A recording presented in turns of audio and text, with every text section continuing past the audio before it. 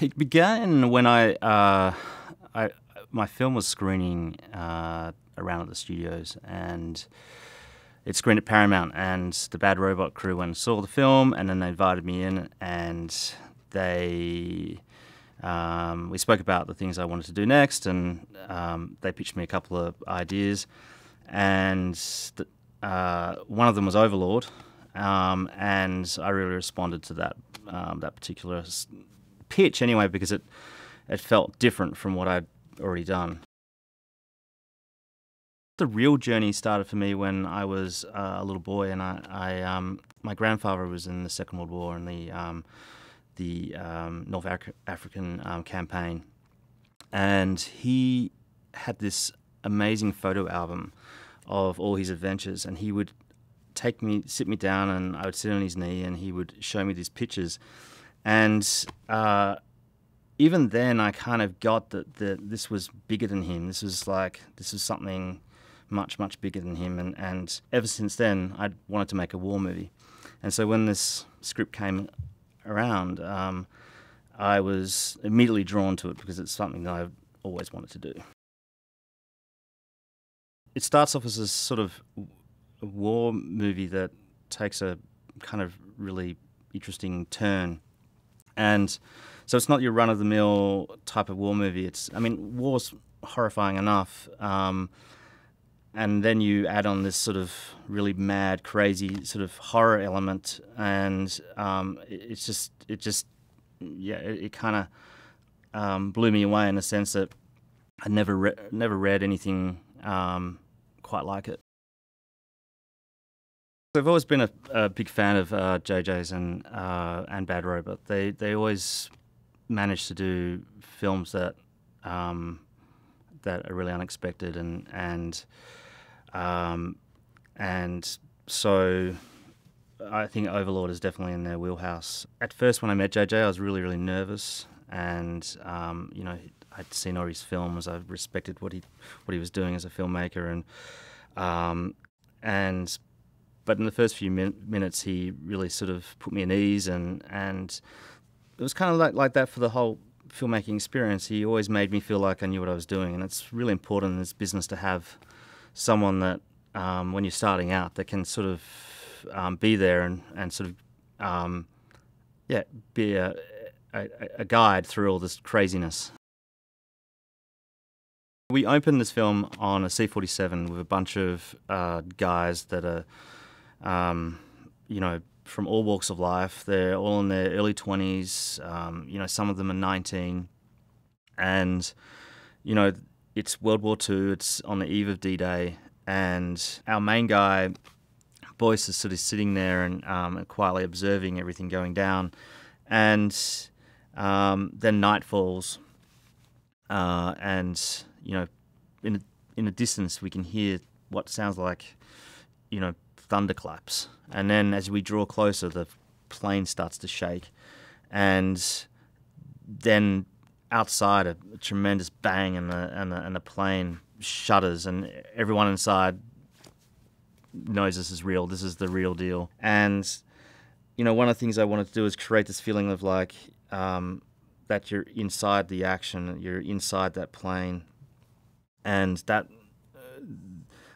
that's so much to do with sound design and so much to do with the characters, the actors doing their thing. We decided to set up early that this wasn't going to be your normal war movie. We did that through score. That kind of laid some clues. We also laid in some breadcrumbs early on to kind of give you a sense of feeling like something's not quite right. So when there is a shift in the story, it doesn't come completely by shock. And so we created a world in which the sci-fi horror element can live. Ford is your sort of, he's hard as nails, seen it all before, experienced soldier who's been put together with these unexperienced soldiers, and he wants to accomplish the mission in a certain way, and because he knows that if he doesn't complete the mission, a lot of guys are going to die, and so he's thinking about the greater mission, and he has a lot of responsibility in that. Whilst he's kind of like this hard as nails guy, he does have this vulnerability, which I think Wyatt Russell brought to the character. Boyce wants to save the world, but he also wants to save the people that are close to him. And there's this young French family that they hide out in, and they've put them at great risk. And he wants to save them as much as he wants to save the world. And then there's this beautiful transformation where he sort of becomes this man, and he becomes the hero, and it's so great to see. We wanted him to knock politely on the door and sort of ask politely if he could come in, and that's how he played him. He was kind of sweet and gentle, but very, very manipulative at the same time. And when people aren't playing the role of that he wanted, he would quickly turn on them, and we sort of see that in the movie. He turns like that. We put the actors through boot camp, and this is something you hear about with war movies all the time. The actors get sent to these boot camps where they give them no access to phones and TV and all the comforts of life. The main thing for me for the boot camp is a team bonding experience. They get to moan and groan together, and they also, when they're humping up a hill, they're all feeling the same experience. They're all feeling the same aches and pains, and then they get to sit together around a campfire at night and kind of do some more moaning and groaning. And they I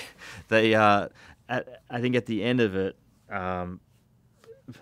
basically, even though it's been a very tough time for them, I think at the end of it they come out of it really having a life-changing experience, in the sense that they would have never have got to do that otherwise, and also they get to work as a team. This is the first film where I got to build sets and shoot on stages and on a backlot. Before that, I only ever shot on location. And so 70% of this was shot on stage at Leavesden Studios in London. And so we had to create everything from scratch. And some of it was completely fantastical, or completely made up, and other stuff had to be, had to have documentary attention to detail. I'm hoping that people have an out-of-body experience with this movie, in the sense that they feel like they're going on a roller coaster of emotions, and like it was an intense ride, like a 100-minute roller coaster that you can't get off.